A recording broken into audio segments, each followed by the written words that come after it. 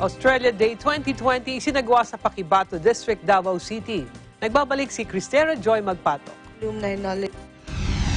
Nagsagawa ng Australia Day 2020 na may temang Sustainable Peace Through Education ang Australia Global Alumni Mindanao Network sa Paquibato District, Davao City sa pakikipagtulungan ng Barangay Paquibato Officials, 16th Infantry Battalion, Biyaheng Duterte at Peace 911 Project ng Davao City Government ay nakapagsagawa ng tree planting sa tabi ng ilog ng Paquibato. Alumni Knowledge Sharing ukol sa Sustainable Peace through EO70 na pinangunahan ng Peace 911 Project Team at Peace Workshop Education for Preschool Children na may kasamang mobile library at film showing.